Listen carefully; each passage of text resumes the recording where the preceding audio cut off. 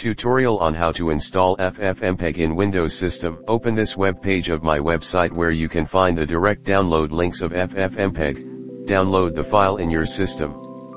Extract the file in your file explorer. You can now delete the zip file.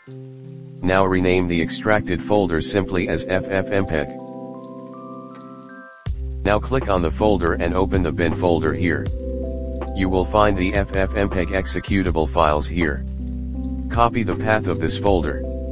Now type environment variables in the Windows search. Then click on this option here. In this pop-up window, select the path section and click on edit button. Here we need to add a new entry by clicking the new button. Just paste the FFmpeg folder path here. Now you can click on OK to save the changes. To test the installation, open the command prompt, then type this command FFmpeg-version. If it is displaying this message, then congrats, FFmpeg is installed successfully on your system.